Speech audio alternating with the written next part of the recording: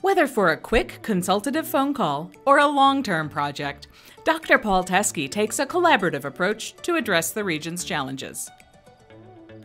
With 14 years as Dean of the University of Colorado Denver School of Public Affairs, Paul was named a Distinguished Professor in 2008.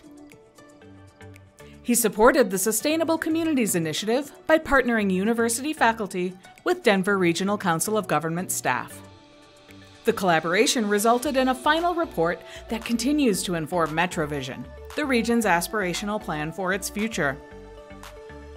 Paul is active in several nonprofits and government commissions, such as Civico, a community leadership development organization, and as an academic partner for the Colorado Governor's Fellowship Program.